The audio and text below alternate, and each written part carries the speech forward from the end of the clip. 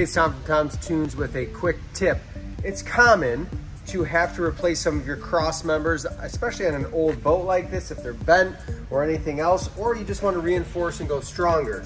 Sometimes all you can find at the metal yard is square tubing. This is great because this is 1/8 inch walled, which when we have two vertical walls of 1/8 inch, we get 1/4 inch of structure. That's a lot of support for downward pressure in the middle of the cross member.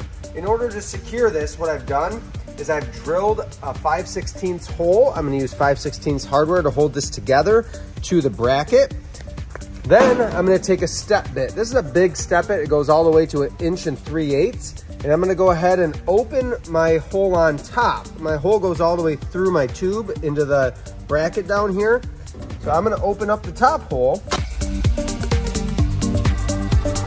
And I'm gonna get it just big enough for my socket to fit down through so I can tighten.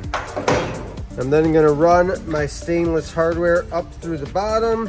I use a pair of hemostats. Needle nose pliers will work too to set that washer on, and then I can do the same to hold my nut in place while I get that tight. And if you look down from the top, now I've got that nut started on my bolt.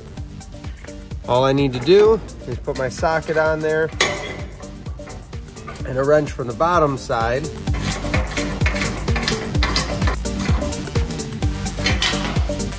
Now I've got everything tightened down with that added support of my square tube. I'm gonna do the same. This one will get 2 bolts. If I were working a transom into this, I would do the same thing to integrate the transom in as well. But this way I can use square tubing, still get at my hardware to get those cross members secured in. Remember, use stainless hardware.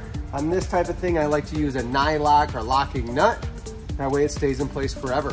Hope this helps on your restoration project.